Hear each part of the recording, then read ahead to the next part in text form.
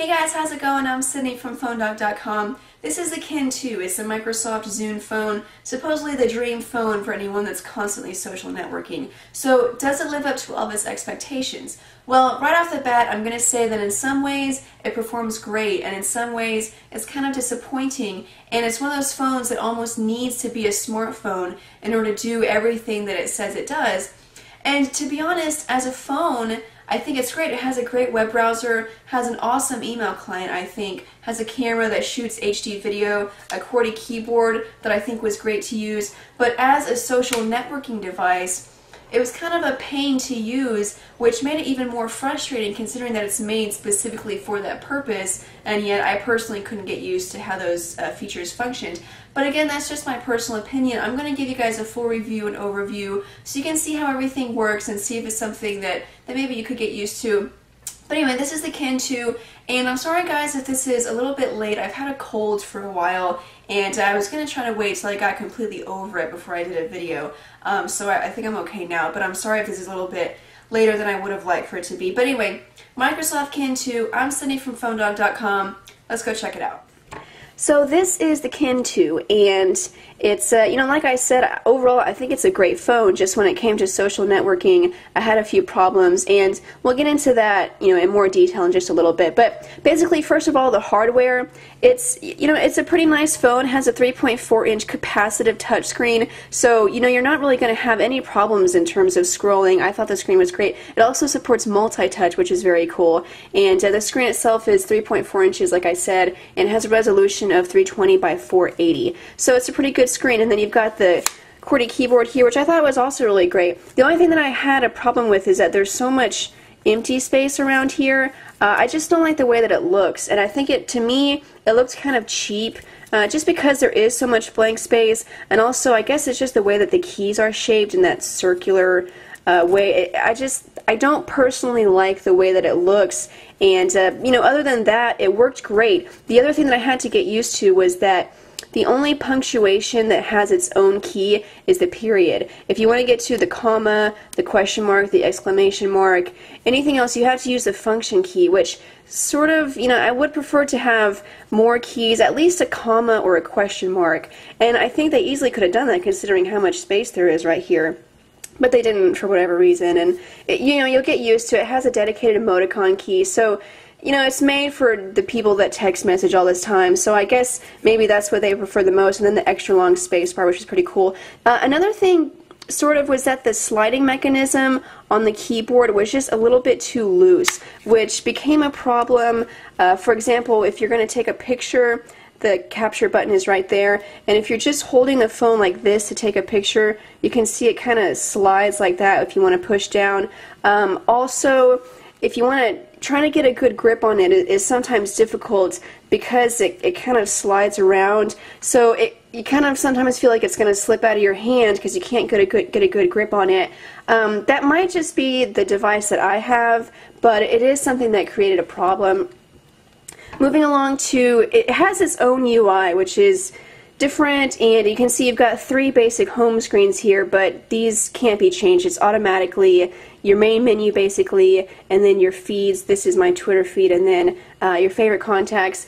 And I like it overall. It's not really that difficult to get used to. And it's nice having just your own screen. You don't have to go through all these menus to get to Twitter or Facebook or MySpace, as you just slide over. So that's pretty cool. You can also change the main color if you go to settings here. I have no idea why the icon for settings is an airplane. Obviously airplane is one of the settings within settings, but I wouldn't automatically associate an airplane with settings. But anyway, they did. So, but yeah, you can change the theme. You can choose different colors. That's pretty cool. There's a few other things that you can the sound, obviously the ringtone. And then in this main menu here, you can rearrange these tiles. If you do a double hold, you can see it kind of changed the size of them, and then you can move them around. So that's pretty cool. Another thing that you can do is you can set the unlock screen. So see if you push that button. This is a picture that I took, but you can set any picture for that, and then you just slide up Now another sort of, it's not quite new, but I like the way that it's been implemented, is this search function. You can use it to search your phone for any contacts or apps, but the things that come in most handy is the web search, which of course we've seen before, and also the Yellow Pages or Being Near Me search. You know, we've seen these before, but just, I guess that it's so easy to get to, and the way that it works, and maybe not on a feature phone would it be this accommodating, you know, or such a big feature. Usually this is something that you would see on a smartphone, but it's really nice to use because especially whenever you get to using the Kin Spot, which I'll get into in just a little bit, but just to show you this feature, say you want to search near you or near me, Starbucks, and then it'll find the one that's closest to you, and you can see the phone number, you can see maps or get directions. So we'll choose this one, and then it'll take me to a map, and say I want to meet somebody there for coffee, or you know, maybe meet someone before a movie or something. I can just take this whole page.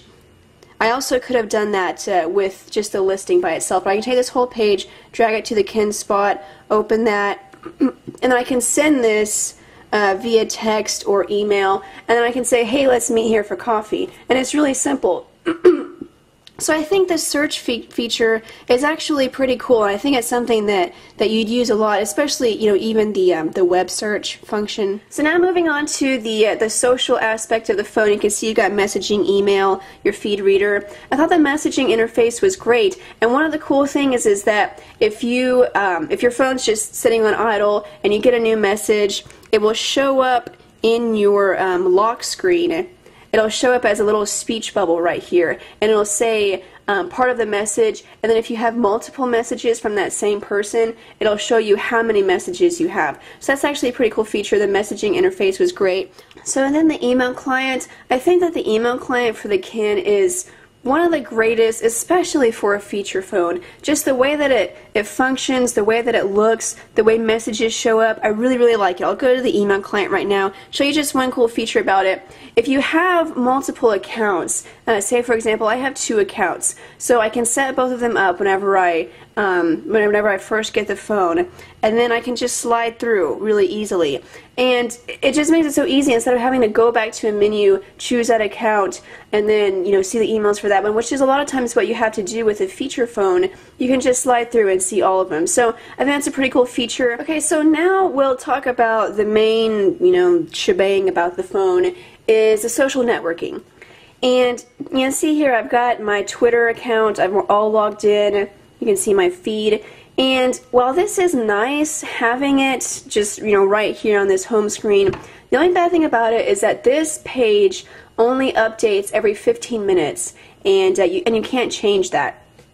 Another thing that I don't like about it is that if you want to reply to a tweet, then you have to actually open the tweet in a web browser and then sign in through the browser and then reply to that tweet just using, you know, regular web browsing, which to me kind of defeats the purpose of having this in the first place. I mean, yeah, it's nice to be able to read the tweets, but what if I want to actually respond to it? You know, you'd have to go here, type a new message, you'd have to type their name out, which can kind of be a pain, or say you want to retweet something, you'd have to type the whole message unless you go to the web browser. I just think that while this is nice, I mean, I wouldn't figure that this would be for somebody who's constantly social networking, because, you know, they obviously would be using functions like retweeting or replying, which you really can't do from this page. You have to go to the web browser. Now there is you know, I talked about the problem of that this only refreshes every 15 minutes. You can actually go to your feed reader, and you can set up as a feed your Twitter or MySpace and Facebook. You can do the same thing in that home screen I was just, and you can set up other accounts too. But in this actual feed reader, it's nicer because you can manually update it here. So whereas before in the home page it was only every 15 minutes, here you can choose to automatically sync it or update it. So you can see there's the refresh button right there, and you can just refresh it. So that's nice, but from this feed reader, you can't actually type tweets. So you can't do anything from here. You can't type a tweet, you can't reply, you can't retweet. The only thing you can do from here is actually read the tweets. And then say you're reading it and you want to say something or you want to reply, you have to go back to the main screen here and type it, which again you're going to have the problem of you can't actually reply to tweets from here.